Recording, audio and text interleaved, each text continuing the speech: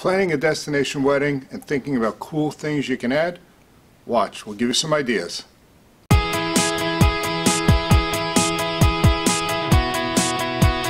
Hi, I'm Jack with Vacation-Eze, and I'm here with some tips for you on some cool things you can add for your destination wedding. First, if you don't mind, please subscribe to the videos. I post new videos every Tuesday, and if you hit the notification bell, you'll be alerted when they come out. So people are always asking me, what can I do to make my destination wedding a little bit different from somebody else's? Now we're going on the premise we're talking about a beach destination wedding in Mexico, Jamaica, Antigua, Dominican. So here are some things that we've done with clients, and it really depends on the resort and the destination and the planner at the resort.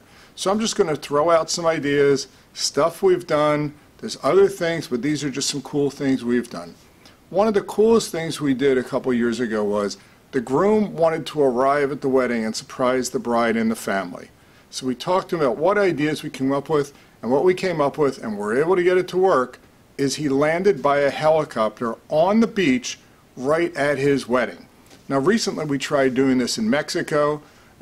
We couldn't get permission from the government to land where the helicopter and the groom wanted to land, but it's always something you can look at. In Jamaica there's helicopters. So again, you can look at landing by helicopter at your wedding. Pretty cool. Another thing we've done on the same thing is we had a procession of the groom and the groomsmen that wanted to come in.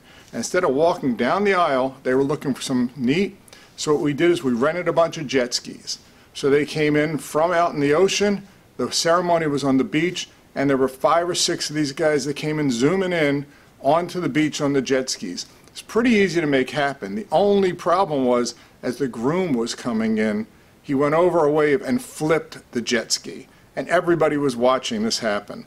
So again, something a little bit interesting on an arrival. Now, other things we can do is in Mexico, there is a resort that has camels.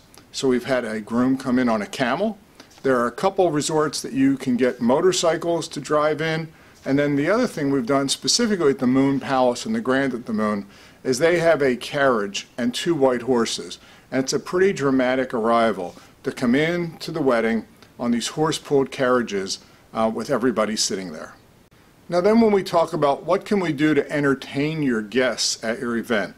I mean, look, you're going to have a DJ probably. So one of the things we've seen with the DJs at the resorts is many of them now have light shows they can bring with, laser light shows.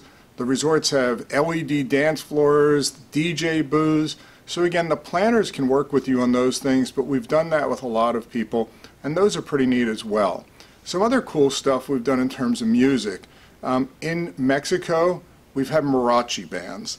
Any place between 3 pieces to 15 pieces. And you can usually get a set, which is any place between 30 minutes and 45 minutes, and I've seen prices between $400 to $1,000 for a set with the marachis. The other thing we've done in both Jamaica, the DR, and as well as in Antigua we've done it, in St. Lucia, and Mexico even, is steel drums. So you can get steel drummers. It's usually 1 to 3 steel drummers. We've had clients have the steel drummers at their ceremony, and we've also had them at the cocktail hours. And again, same pricing between $500 and $1,000. On the same note, we've seen reggae bands, specifically in Mexico, as amazing as it may be, and in the DR, and definitely in Jamaica. You can get between a 1 to 5 piece reggae band. We had a client, I'm told, in Ocho Rios that had a reggae band, and that was the whole entertainment for everybody to dance and party to. But you can have them come and just play for a cocktail hour. Talking about cocktail hours and ceremonies, all the resorts will offer you options such as a violin player, someone playing the harp for your ceremony, a flautist, and a saxophonist. So all those options are available at most of the resorts in most destinations, and it's really something to set your wedding a little bit different that people will remember. A few other entertainment options, and this specifically is related to Cancun. There is a vendor down there that does water drumming and just drumming. It's called Drums of Paradise. Amazing, amazing company to work with. But if you've ever seen Blue Man Group, this company can do like a mini Blue Man Group. Again, during your reception, maybe your cocktail, but they'll have water drumming. They get people up there, they're banging on the drums, the water's going over all over the place. It's crazy, it's fun, people talk about it. The other thing we see people talk about a lot is the fire dancers. Pretty much every place has this. We've seen them in Mexico with an Aztec or Maya kind of influence, but they have them in Jamaica. They have them in most islands, and you can get fire dancers, 1 or 2 people, up to 5 or 6 people with live music and drumming. And again, pricing on these things are typically going to run between $500 to $1,500 for the entertainment. We've seen stilt walkers, we've seen Junkanoo parades, which is a Bahamas thing, but they do it pretty much everywhere, where they'll have people in costumes with lights. It's just a really fun thing that people are going to remember about your event. And one of the biggest things we're seeing now is fireworks. Most of the resorts have it. It's just whether it's cold fireworks, which they do indoors, or it's big outdoor fireworks that you would see in the USA during July 4th.